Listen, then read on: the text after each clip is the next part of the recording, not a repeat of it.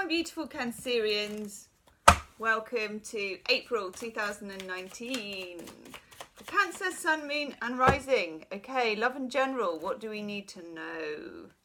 Thank you for being my highest private reading booker by a country mile, I have to say. It's probably, at one point you were probably 90% of all my readings. I know, it's weird, isn't it? Cancerians. Okay. Remember, this is your eclipse year. So big things this year, big things. What do we need to know? That's one that we need to know. Oh, baby. What have you got to tell me? Okay, let's put that to one side. I sort of know, because I have done so many private readings for you, that I know there's a lot of that, whoa, going down. Oh, itchy nose, right. On again, off again. On again, off again. Push me, pull me, we're on again, we're off again. Sometimes general readings are general, and sometimes there's just such a clear story. Okay, on again, off again, oh my God. Mercury turns direct kind of today. It's got a shadow period. For me, it's not really direct till the 5th of April when the new moon in Aries comes along.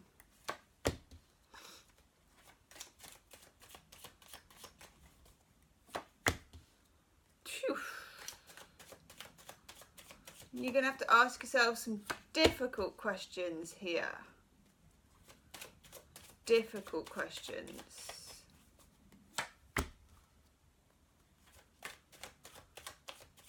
Who's that? Ho, ho. Okay. This isn't for all of you. This is for some of you.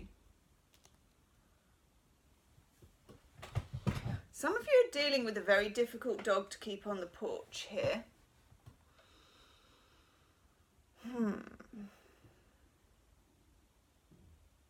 Right.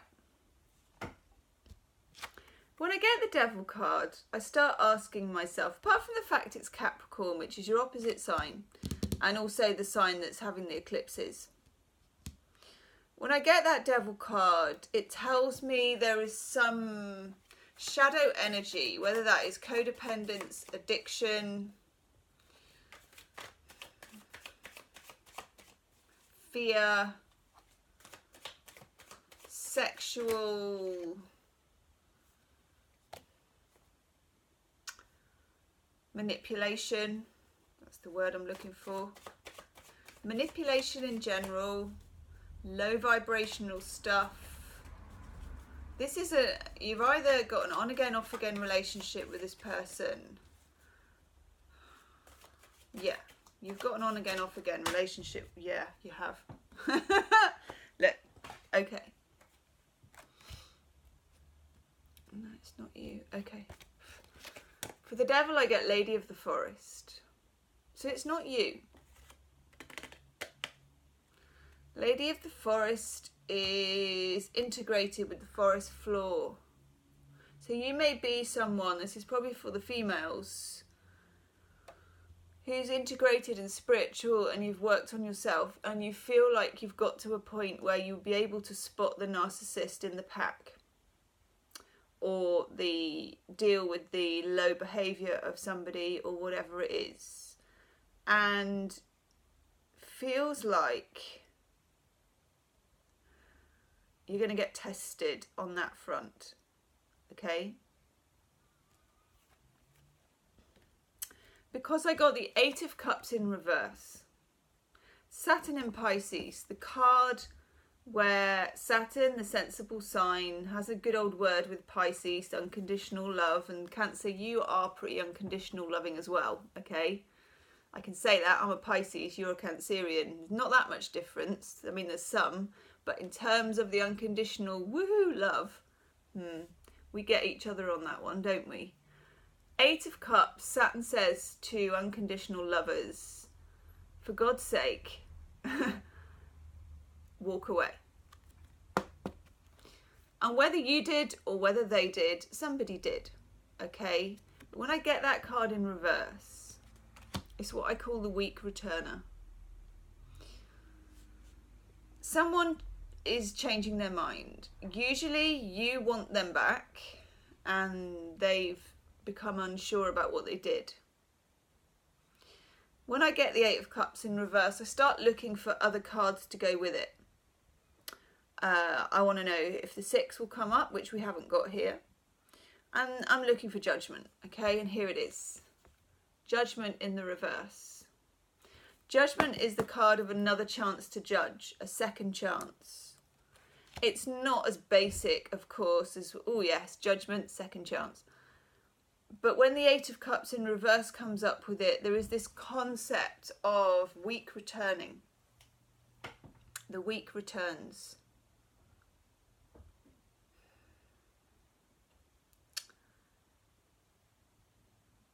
Over here we've got the Nine of Swords. This is a card of great anxiety.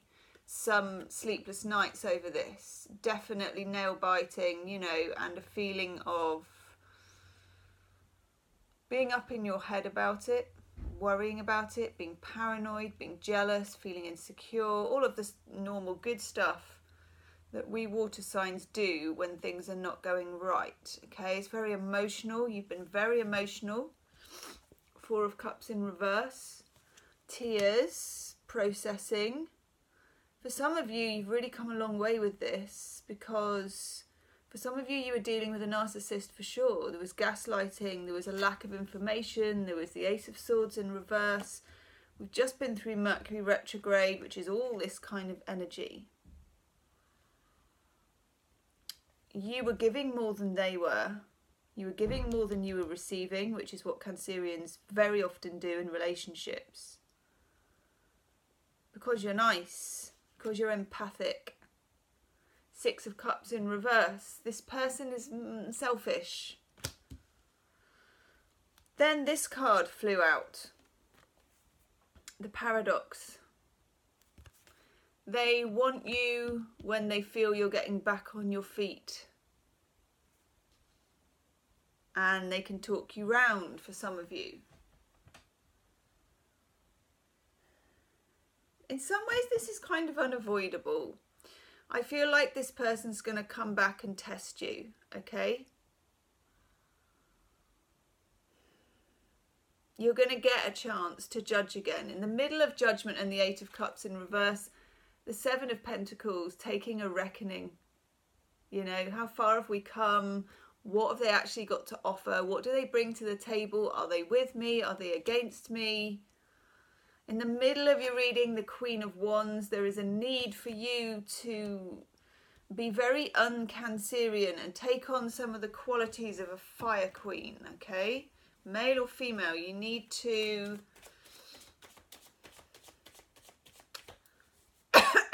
excuse me. You need to grow a pair, really, and that's not insulting. I'm a water sign too, and we tend not to. We tend to give people a lot of flex, be very allowing. Yeah, you need to get real. You really need to get real about this person. By the way, Cancer, please do subscribe to the channel if you haven't already, and hit the wiggly bell so you get my live videos and pick a card readings. Right. Queen of Wands. Seven of Cups in reverse. Fantasy future card. Often, us water signs, when we really like somebody and there's a gap between how we would like to be treated and what's coming forward, we make up the gap by wishful thinking. Okay, we all know we do this as water signs. It's a good quality because we give people the benefit of the doubt a lot, but it also trips us up sometimes if people choose to take advantage of that. And with some of you, this person did.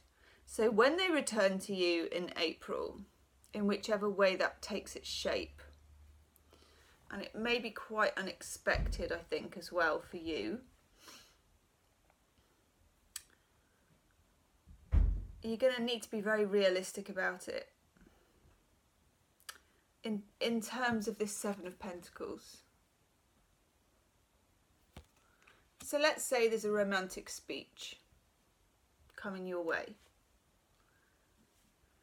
Flowers, aftershave, whatever, intensity, talk, romantic stuff.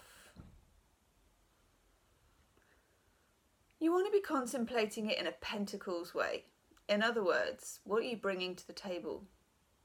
What have you got with you? What's in your bag? What's in your emotional bag? Are you bringing something more than wishful thinking?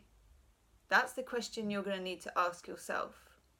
You're also, and of course it always starts with us, you're going to have to ask yourself, why am I here listening to this? Where am I coming from? What do they bring to my table? Because sure as heck wasn't enough before with the Six of Pentacles in reverse. There's a certain amount of self-interest. They need to become a lot kinder and go up on the scale, and you need to become more selfish, and somehow that could meet. But you've got to be careful with this. I'm just taking a card for you. I've got the Paradox, I've got the Lady of the Forest. This is particularly if you are someone who practices spirituality. Oh, yes. The Green Woman. Okay. Even, I mean, this really goes together, actually. This could be someone you used to walk in a forest with, by the way. The Green Woman and the Lady of the Forest. What can save you here? Masculine or feminine? Is, because there is a green man as well, and there is a Lord of the Forest. Both of these people, these women, have leaves for hair, okay? They don't take decisions from the top of their head here, or from the place of fear and anxiety or lack or scarcity. They take the decision as it grows up through them and comes out in a genuine, authentic and natural way. That's how you're going to need to treat this when it comes. It's not going to be especially easy for you. But the momentum has already started. I've got the Hanged Man in reverse. Now, this I find puzzling. I've got the King of Cups here. Now, normally if you're doing a reading and you're doing a water sign reading and the King of Cups comes up, you're going to think to yourself, okay, this is you, but I don't think this is you. So some of you are dealing with a fellow water sign, and some of you are dealing with, and it will probably be a man, probably, who may have issues with alcoholism, drinking, drugs, chaotic thinking, lack of boundaries, not being clear, got that devil energy, codependency. For some of you it's narcissism, it's gaslighting, it's King of Cups, you know, has no border to the sea. It's very nebulous. I want a card for the King of Cups for you. I am. I'm going to take it from the same pack. That's why I'm hesitating. Sorry. A lack of commitment, literally. Emotional ambivalence. This person did not step up and show you how much they cared. That card came up for Aquarius as well. Justice. We are between two Libra full moons. This will be settled, I think, by the time of the Libra full moon on the 19th of April.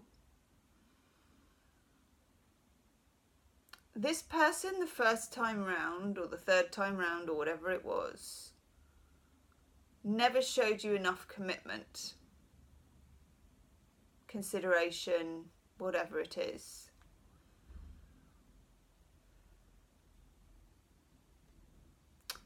You really need to ask what's in your emotional bag. What are they bringing to the table?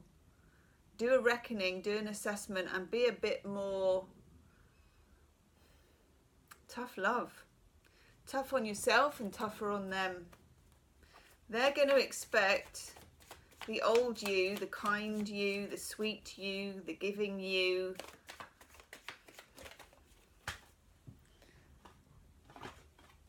Yeah, and that's a trap, okay?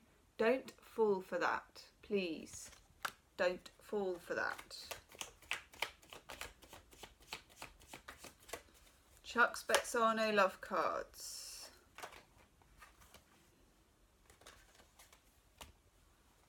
Yeah, you're dealing with someone here who's a sulker.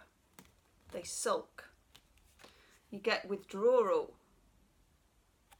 This person either ghosted or withdrew. And you get loss. Now, I'm not saying some of them are hung up on their ex. Some of them have serious issues. I'm not saying they don't, okay? But sometimes that is kryptonite to a Cancerian, you know, because men with serious issues can still be narcissistic. And I do feel, no, it's not just men actually. It's women too. But in this case, the way the card is, it is a man on the card, and I'm with the King of Cups and the Hierophant, I'm getting a lot of masculine energy.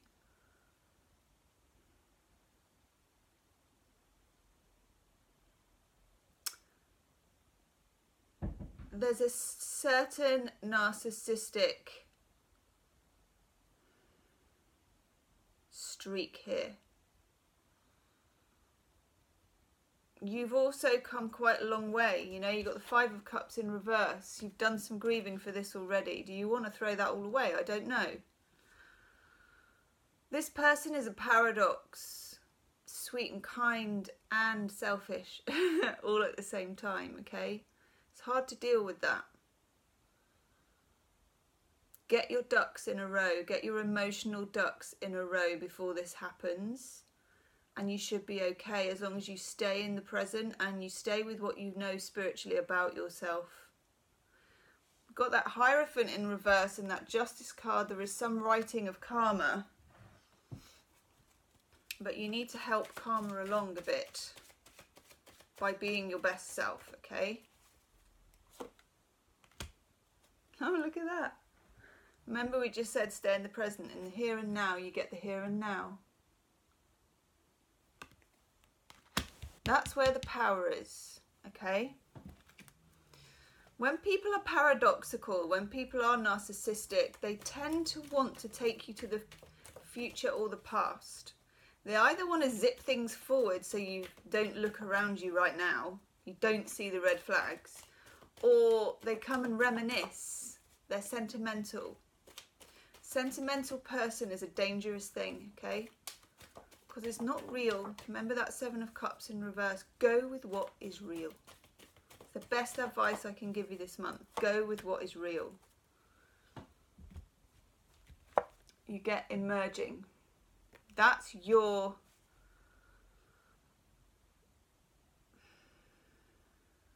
sense of self and what you will and won't accept. That's what you're going to find out in April, okay? So please do subscribe to the channel and hit the wiggly bell if you want to get my live readings, my pick a card readings and my daily readings. Leave me a comment, hit the like button and do share the video as well, Cancer. Okay, good luck with that and I'll see you soon. Namaste.